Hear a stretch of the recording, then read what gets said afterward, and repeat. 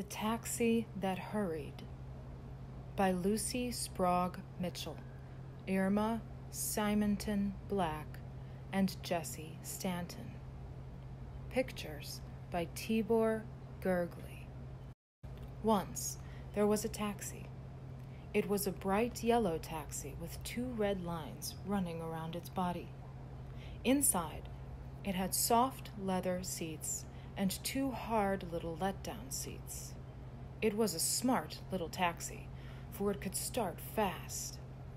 It could tear along the street, and it could stop fast. Its driver's name was Bill. Together, they were a speedy pair. One day, the taxi was standing on the street close to the sidewalk. Bill and the little taxi didn't like to stand still long.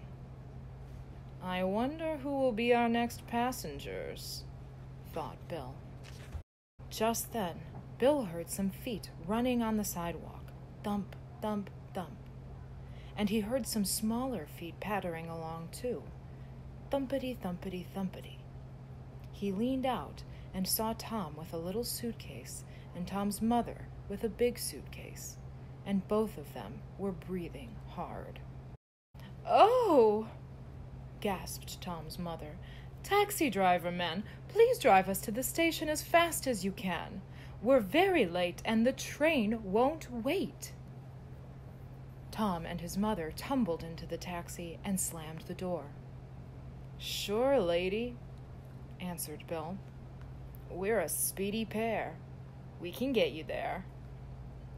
Away went the taxi like a yellow streak.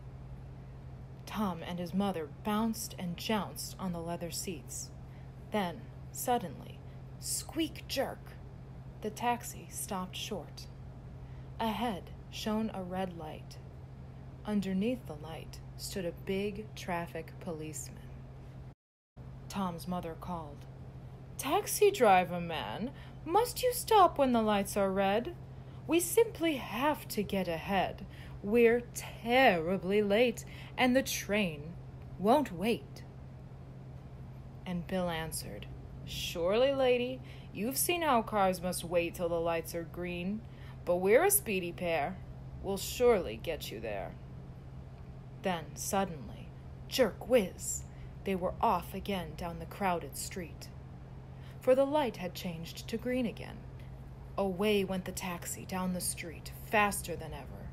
Now it had to turn and twist, for the street was full of traffic, trucks and wagons and other taxis. The little taxi hurried past them all like a yellow streak, and people could hardly see Tom's little face looking out of the window as he bounced and jounced by. "My," said the people on the sidewalk, "that's a speedy taxi. I wonder why it's in such a hurry. Lucky it's got such a good driver." The taxi wiggled around a big bus.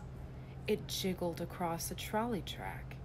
Then, suddenly, squeak jerk, the little taxi stopped short again. It stood stock still behind a big coal truck that was backing up to the sidewalk. For the driver was trying hard to get his truck just the right way for the black coal to go jumping and clattering down its slide into a hole in the sidewalk. Tom stood up so that he could see the big coal truck better. He could see the handle on the side. He wished he could watch the driver turn that handle and make the big truck tip up in front. He almost wished they were not in such a hurry. Tom's mother called, "Taxi driver man, first it's a cop that makes you stop, and now we're stuck behind a truck. We're awfully late and the train won't wait." So Bill called to the truck driver, "Please, will you try to let me go by?" And the truck driver grinned and stopped his truck. Carefully and slowly, Bill squeezed by the big coal truck, close to the sidewalk. Bill called over his shoulder, "We're a speedy pair. We'll get you there." Tom's mother bounced so hard on the wide leather seat that her head whacked the ceiling of the taxi. Her hat slid down over one ear. Her big suitcase fell over with a bang on the floor, and Tom's little suitcase hopped off the seat. Tom's mother pulled her hat on straight again. Then she looked at her watch. Then she looked out of the window at all the taxis and buses and trucks. Once more, she called to Bill on the front seat. "Taxi driver man, first it's a cop that makes you stop, then you get stuck behind a truck. Now the traffic is in our way. We're likely to sit here the rest of the day. We're horribly late and the train won't wait." So Bill began to blow his horn. "Honk, honk," shrieked the little taxi. "Honk, honk. We want to go. You make us slow. We're a speedy pair. We want to get there. Honk, honk, honk." The nearer they came to the station, the more taxis and buses and trucks there were on the street. Past them all, the speedy taxi wiggled and jiggled, twisting and turning and curving and dodging. Tom jounced so hard on the little let-down seat that he could hardly see all the trucks and taxis and wagons and buses on the street. Suddenly they stopped, and Bill blew the horn again. Honk, honk. Down the street, up above the station, they could see the big station clock. In 5 minutes, the train would go. They were really, very, terribly, awfully, horribly late, and they knew the train wouldn't wait. Then suddenly, jerk, jerk, the traffic began to move.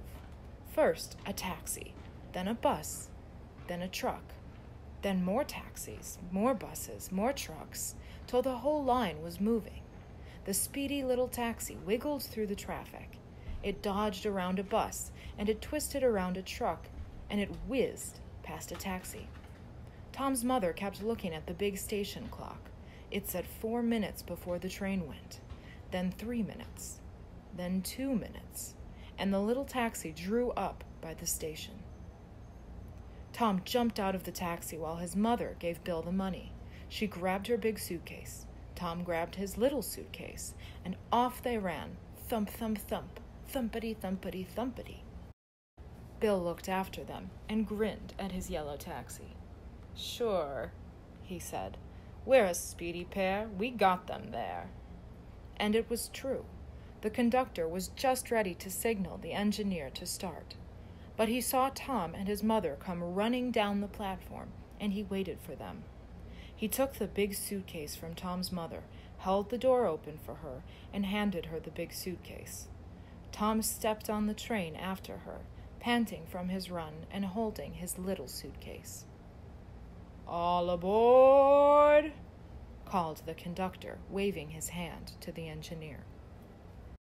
Then the conductor swung onto the train just as it began to move. "You're a fast runner," he said to Tom, and to Tom's mother he said, "Lady, you just made it."